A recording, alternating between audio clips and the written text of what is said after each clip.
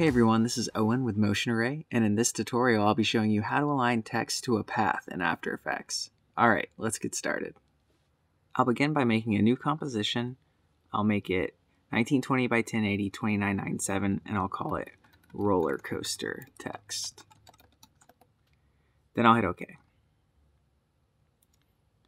Next, I'll make a new solid by going to Layer, New, Solid, and I'll call this Background.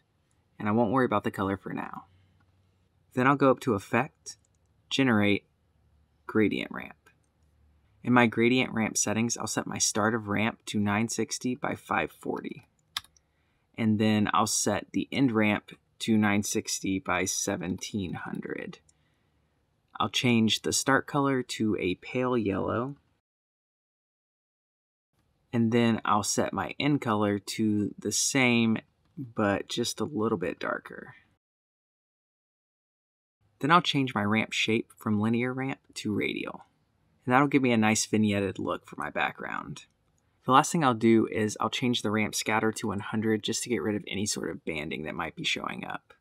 With that, my background layer is complete, so I'll grab my type tool and click anywhere in the composition window and type in my type, which is going to be roller coaster.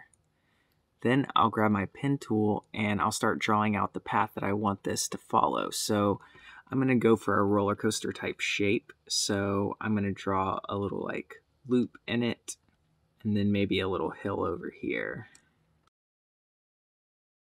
And then I'll come back in here and refine the shape a little bit.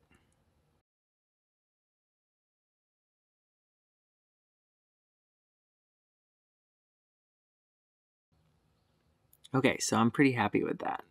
Now I'll just twirl down my text layer and twirl down the text menu and go to Path Options, and under Path, I'm going to choose my mask that I just drew.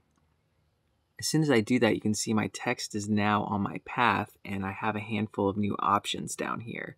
So if I just wanted to animate this text along the path, all I would need to do is set a keyframe for first margin and maybe change that value to some negative, and then go forward in time and change that value positive till it goes all the way off screen.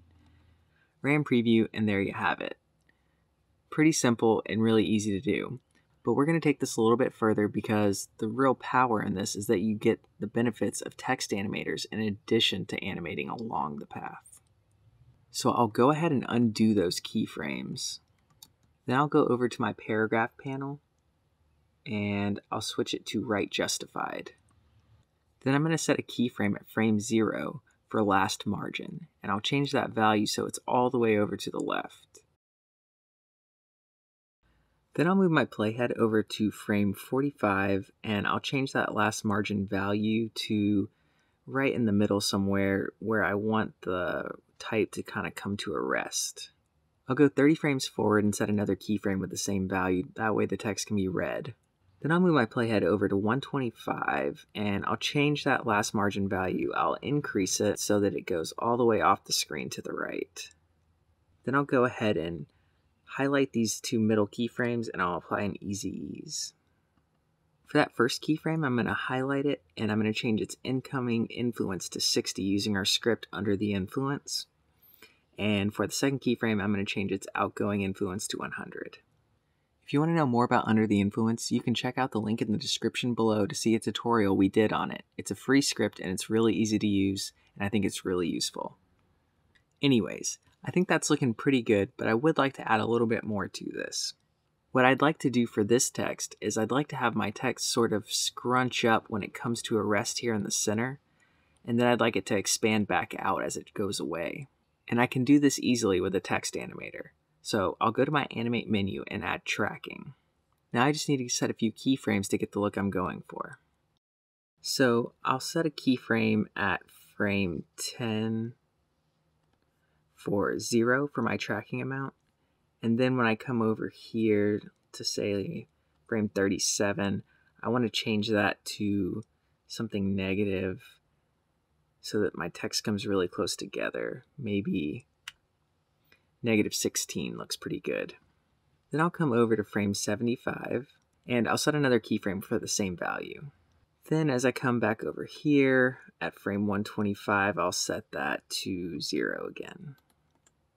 Now I'll highlight the first and third keyframes for that tracking amount, and I'll apply an easy ease. I think that's looking pretty good, but I'm going to add one more thing to it. What I'm going to add is the inertia expression. So I've got it over here in a text document. So I'll just highlight it all, copy it, and then I'm going to come back into After Effects and I'll option click on the stopwatch for tracking amount, and I'll paste in that expression. So adding that expression in adds a nice little bounce to the animation and gives it a little bit more life. You can use this technique on any path. It could be a circle, a star, a square, whatever. The possibilities are endless. And when you add text animators into it, it makes it even cooler, and there's a whole lot of different things you can do. Well, that concludes this tutorial. I hope you found it helpful. If you did and you'd like to see more tutorials, please go ahead and subscribe because we're making new ones all the time. Thanks for watching, and see you in the next video.